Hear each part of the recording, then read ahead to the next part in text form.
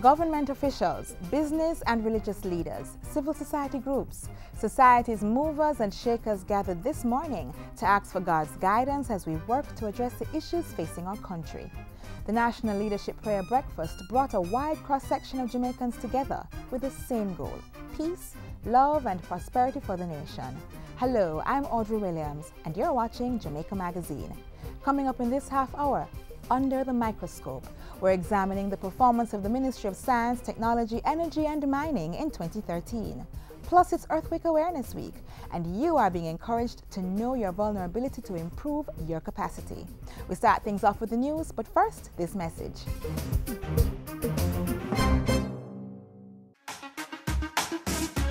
Substituting import crops, supplying the local demand, encouraging consumption of local produce. When we eat what is grown locally by our local farmers, we support them, increase their incomes, and consequently expand the growth of the wider national economy.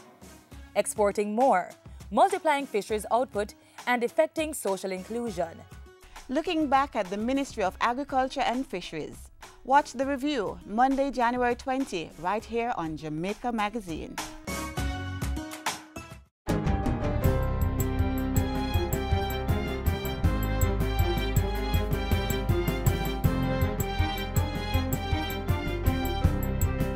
Good day, I'm Samantha Allen and this is your JIS News for Thursday, January 16. Prime Minister Portia Simpson-Miller has challenged regional tourism players to embrace competition and become the tourist destination hotspot. While addressing the opening of Caribbean Travel Marketplace 2014, Mrs. Simpson-Miller argued that the region's tourism vision on competition was both narrow and clouded. The vision is narrow because it does not accept that we must compete for primacy of the total product. Most destinations have sea and sun. So to compete effectively, policy must be innovative and strategy must embrace concepts of sustainability as reflected in our Jamaica's tourism master plan. At the local level, the Prime Minister promised greater successes in 2014 for Jamaica's tourism sector. Crop production in the agricultural sector is expected to grow with the use of Vitazyme, an all-organic biostimulant. By using Vitazyme, which was developed by Health 2000 Agro, farmers should also be able to reduce the input of chemical fertilizers in crops. Speaking at a seminar on Tuesday, Agriculture and Fisheries Minister Roger Clark said the stimulant had been effective in other jurisdictions. This technology has been used by neighbors in Cuba in their sugar industry and tomato and sweet potato production, resulting in a significant increase in productivity. Further afield, it has been tested on rice fields in the Philippines and Indonesia. Minister Clark added that Vitazyme should contribute to the development of the Agro-Parks project, a major plank of the government's growth agenda. The aim is to increase local food production, reduce imports and increase exports. Jamaica is to benefit from a new state-of-the-art secondary school courtesy of the Republic of Turkey. The country is also exploring the feasibility of donating a hospital to the island. Over the next 3 days, an 8-member delegation from that nation will be reviewing lands in Ironshore, Montego Bay for construction of the school. The team will also hold discussions with Education Minister Reverend Ronald Thwaites and his staff. The delegation, which is being led by the Governor of Bursa, arrives in the island Thursday evening and departs on Saturday. Bursa is a wealthy industrial province in Turkey with a population of more than 3 million people.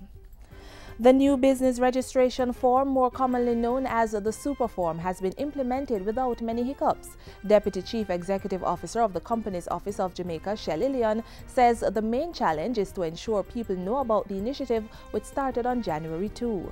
Apart from this feeling of them having a new form that they must get accustomed to, the overwhelming response from the majority of our customers is, why did this take so long to happen?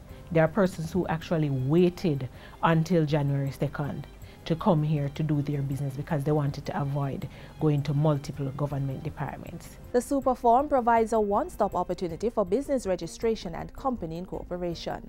Prime Minister and Minister of Sport Portia Simpson-Miller has expressed sadness at the passing of Sports Administrator C. Lloyd Allen. Mr. Allen served in a leadership position at many sporting bodies, including the Foundation for Sports of Jamaica, the Boxing Board of Control, Commonwealth Caribbean Lawn Tennis Association, Institute of Sports, and the Jamaica Lawn Tennis Association. Mrs. Simpson-Miller says Jamaica has lost one of our finest and most efficient sports administrators whose contribution to the development of sport is unquestionable. The Prime Minister has expressed condolences to Mr. Allen's family, friends, and the sporting fraternity who mourn his passing. And finally, Jamaica's leaders have been challenged to be courageous, while citizens are called to act to bring about the success the country desires. At the 2014 annual National Leadership Prayer Breakfast, Bishop Dr. Delford Davis said it was time to take the bull by the horn. He asserted that Jamaica needed humble leaders and said the country could only overcome its many challenges if all unite to make brand Jamaica one we can all be proud of. Jamaicans need to breathe a sigh of relief in 2014 and beyond. We need to breathe that sigh of relief from crime and violence, especially murders, road fatalities, from corruption, from cantankerous political opponents, from rapacious business operators, from a lukewarm, self-satisfied church, and from all the abominable acts that remove the pride from us as being a real Jamaican man. After delivering the main sermon at Thursday's prayer breakfast, Bishop Davis prayed for both Prime Minister Portia Simpson-Miller and Opposition Leader Andrew Holness. Donations received by the prayer breakfast committee this year will benefit the Committee for the Upliftment of the Mentally Ill, a St. James-based charity. And that's it for JIS News Today. I'm Samantha Allen. Thanks for watching.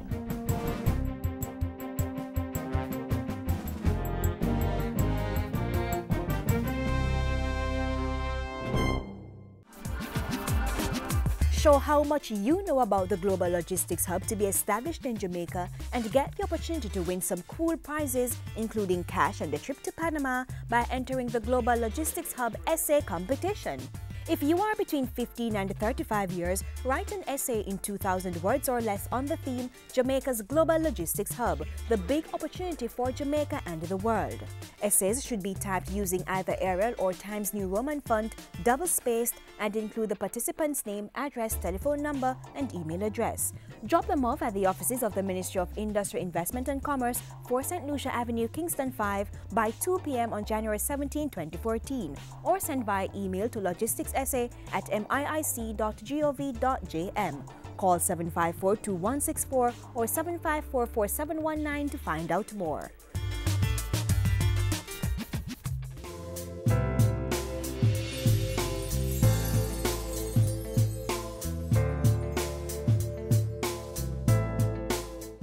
2013 was a busy year for the Ministry of Science, Technology, Energy and Mining.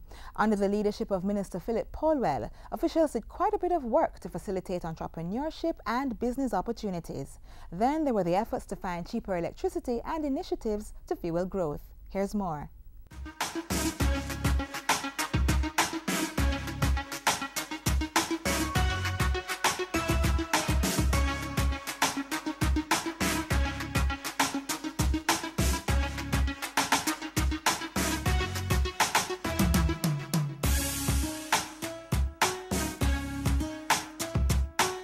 In 2013, the government focused on finding ways to reduce the cost of electricity for Jamaicans, even as it brought more rural communities into the light and into the information age, and pursued prime projects for growth. This was the mandate and the mission of the Ministry of Science, Technology, Energy and Mining.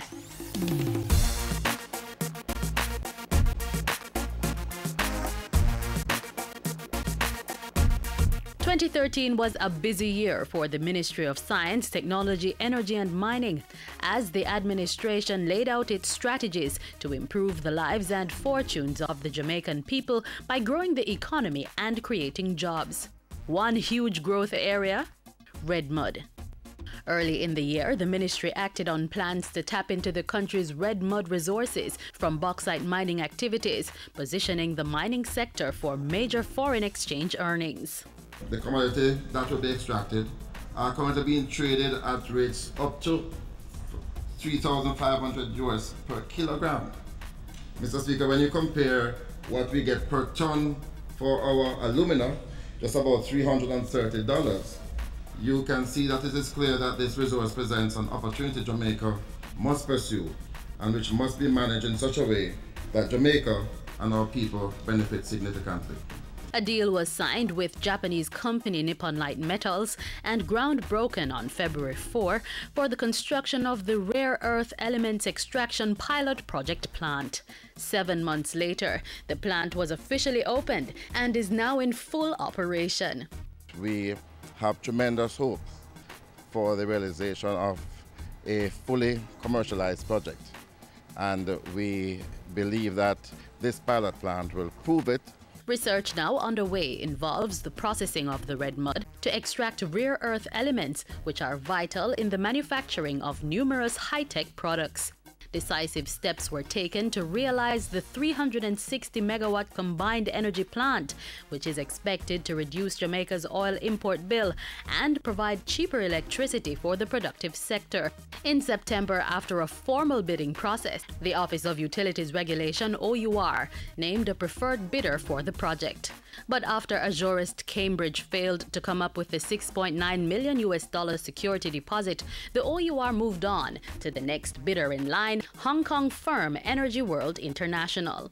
With security bond posted, plans are now being finalized for construction of the plant. And while that process was in train, Portfolio Minister Philip Paulwell announced the 115 megawatt renewable energy project. He said the planned plant would eventually satisfy 12.5% of Jamaica's energy needs from renewable sources. During the year, government also issued close to 120 licenses for net billing, a system where license holders can generate their own electricity, use what they need, and sell any additional power to the national grid. Over $20 million was spent to bring electricity to 8 rural communities across the island. The project, which aims to provide a more comfortable way of life for residents, was undertaken by the Rural Electrification Program (REP). Some energy issues at the pumps were also addressed. With the introduction of ultra-low sulfur diesel in June, motorists with newer diesel models breathed a sigh of relief, knowing their vehicles could now operate to manufacturer's specification. And Jamaicans in more places were given access to the internet in 2013. The Technology Ministry opened close to 80 community access points called CAPs across the island to help create a broader knowledge-based society and act as a window to the opportunities created by the Information and Communications Technology ICT sector. Amendments to the Telecommunications Act in the year strengthened the powers of the Universal Service Fund to carry out this function. In 2013, the Ministry of Science, Technology, Energy and Mining STEM encouraged Jamaicans to draw on their creative genes and come up with innovations in science and technology that would lead to new business and create jobs. STEM partnered with other ministries to execute the Digital Jam 2.0 to teach young people how to develop mobile apps, the Kingstown Animation Workshop to tap into the growing opportunities in the global animation industry, the National Innovation Forum to steer youth into money-making innovations, and startup workshops to provide support for those ventures. Government took action to strengthen legislation to help reduce the global threat of cybercrimes in the island. On October 1, amendments to the Cybercrime Act were tabled in Parliament and later passed. The bill is to be presented to the Senate in 2014. The proposed changes to the legislation mean that under Jamaican law, emerging types of cybercrimes will now be considered criminal offenses. Penalties for cybercriminals will be harsher, and the law will be reviewed every 5 years, so Jamaica can stay current. The reality is that as you move more and more of your communications online, as you try to use the internet, there are greater risks that are involved. And we are ensuring as a country that we have both the legislative and regulatory framework, but also the mechanisms to protect ourselves from cybercriminal activity. In addition, a cybercrime task force comprising government and private sector players was established in June to create a framework that will facilitate and improve confidence in the use of cyberspace. ICT being a basis for improving efficiencies within business is certainly something which is central to what we have to do. With that said, the ministry spearheaded the introduction of e-government and GovNet projects to centralize the communication infrastructure of all ministries, agencies and departments. It's a paperless system which will reduce operational costs in the public sector by storing information digitally. And as part of efforts to maximize the educational benefits of the digital age, STEM joined forces with the Education Ministry to craft a plan to provide computer tablets for students and teachers at 37 schools island-wide. Procurement for the 30,000 tablets began during the year. Distribution in this $850 million initiative will take place in 2014.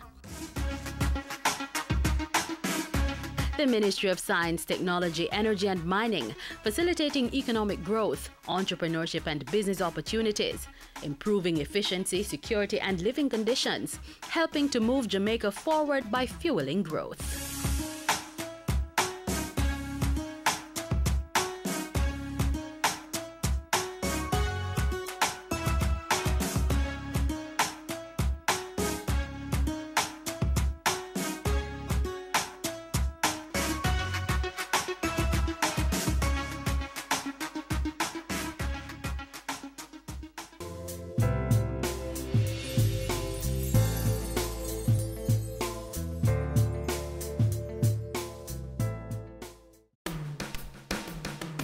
Bamboo growers, companies involved in the manufacturing of bamboo products.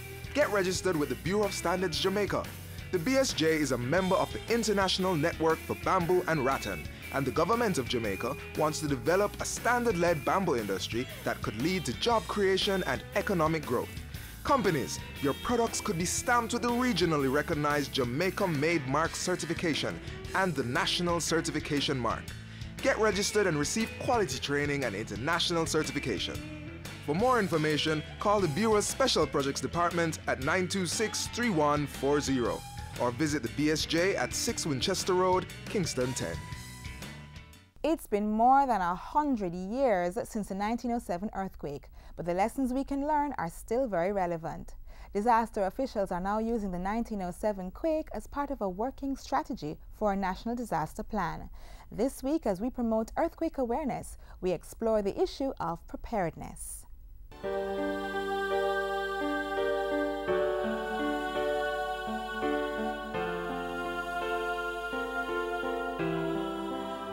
Monday, January 14, 1907, etched invariably in history as the instant that Kingston was changed forever.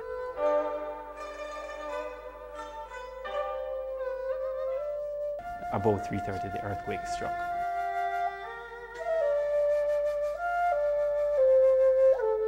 I saw this building before. Now this is what it looks like. This is what the quake did.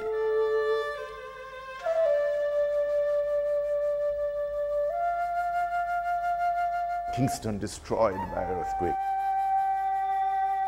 Let them know what had happened to their city, what had happened to the capital of Jamaica. Just 3 days after the great earthquake of 1907 struck downtown Kingston, several news headlines painting desolate pictures of the city were being circulated in the international press. Horror and gloom increase. Entire streets leveled and crowds of frightened, shrieking people. The shock lasted nearly 36 seconds. Pillars of smoke rose in Harbour Street, and soon afterwards, flames shot into the sky. Semi-darkness. 600 bodies recovered, only a few buildings left standing and not one safe. A number of the work that we have been doing in terms of getting the country prepared is through public education. One, we have been doing a lot of work with the earthquake unit. They are a significant partner of the ODBEM in terms of looking at seismic vulnerability. We have assisted them with equipment to look at the number of occurrences that we have on island. We have over 200 recorded tremors per annum. Some are felt, some are not felt. So we're assisting the earthquake unit in terms of putting in seismometers so they can get a better understanding of what is happening in terms of seismic occurrences. We are looking now at having accelerometers on buildings, and we are using a number of critical infrastructure to put up these accelerometers so we can get an understanding as to how certain buildings react during an earthquake. So we are ensuring that we have an understanding as to how our critical infrastructure will react, so we can make preparedness measures, what we do in terms of our future construction for our new buildings, what we can do in terms of retrofitting for old buildings, so we can ensure that we are in a position to respond to an event. We have a national response mechanism. There is a national disaster plan for which earthquake is a subcomponent, and there's an earthquake subplan, and that outlines all the response aspect that should occur. Fire is a first responder, ODPEM is a national coordinator. We have, as a part of that, the Ministry of Health, the Jamaica Defense Force, Jamaica Constabulary Force, Mines and Geology Unit, National Works Agency, so all the players that are involved. What we are working through though is to have search and rescue mechanisms in place. We have light level search and rescue, where we have been doing training assisted by USAID AFDA as it relates to light level search and rescue, not only for Jamaica but on a Caribbean-wide basis. What we need to work through more in Jamaica and also in the Caribbean is more higher level search and rescue that relates to collapse structure.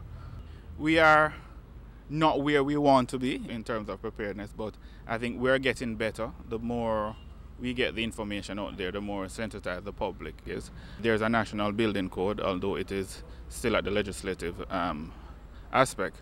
But in terms of if you try to equate Jamaica with Haiti, if a similar occurrence should happen in Jamaica, yes, there would be some devastation, but to where we are in terms of our building, or we treat building construction on island, we will not fare similar to Haiti. It's constant work, it's public education.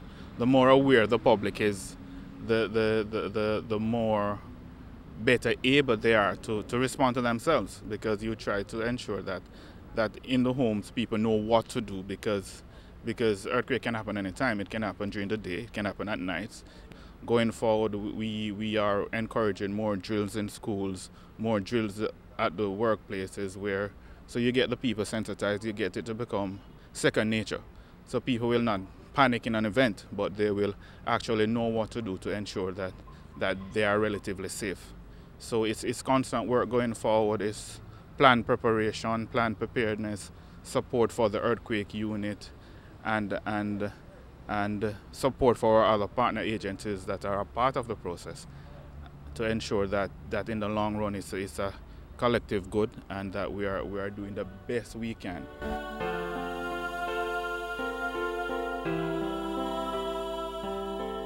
I wonder where Chantal is. You know me can't find him for wait. I know when they know. Watch me, honey. Hey Chantal, where you watch? GIS? No most you no say that the program are the best. Them always the places where you have progress. I'm here to them there. Don't me now fi guess. I most Manchester's finest. Hey, hide the remote, not change the station. Cause we soon come back with more information from the school and the station where you number one, from the school and the program where you number one.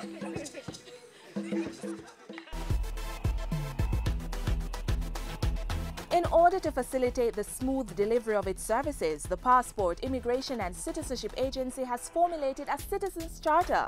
It's our commitment to providing you, our valued customers, with quality service. In the Charter, we have given the assurance to process compliant applications for passports within 7 days at our head office or 11 to 20 working days at other locations. We also offer expedited service. It is also our promise to process airport passengers within 3 minutes of arrival at the immigration desk. At PICA, compliant applications for citizenship by descent will be processed within 30 days, while other categories will be processed within 24 to 30 months. Because you see, at PICA, you matter. The passport. Have a good day. Immigration. And citizenship agency. Securing our borders. Safeguarding our sovereignty.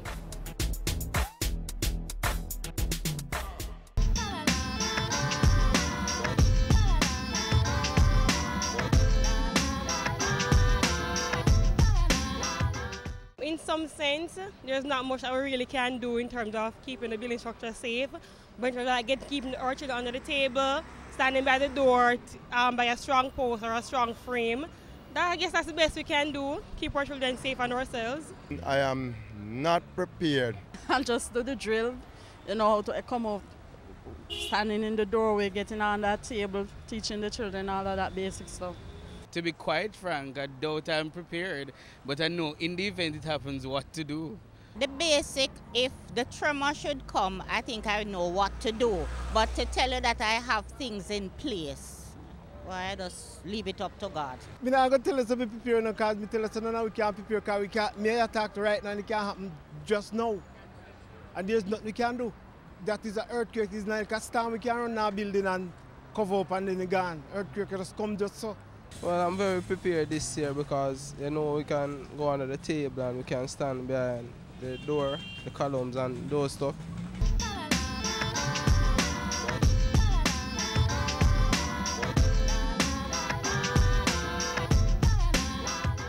I needed help to expand my business, but the banks only wanted to be up in my business. The high interest rates were killing my business, and they never really business with my business. At the Exim Bank, we have your business needs covered. Our application process is easy, and we provide loans at competitive rates for the productive sector. From renewable energy projects and working capital to plant upgrades or expansion and export financing. Come in and talk to us today. The Exim Bank. On the road to success, you are going to want us in your business. Here's a sneak preview of tomorrow's show.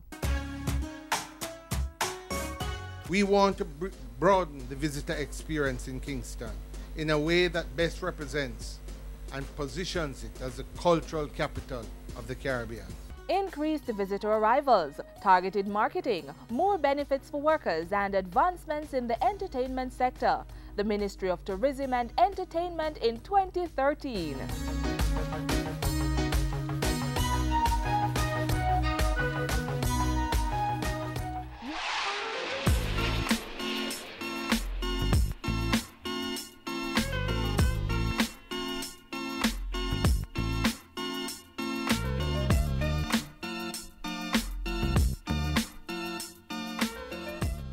Tune in tomorrow, same time, same station for more. We say goodbye for now, but the information continues to flow on our website, gis.gov.jm.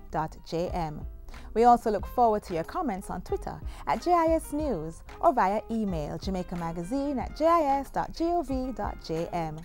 On behalf of the production crew, I'm Audrey Williams, reminding you to walk, ride, and drive with care.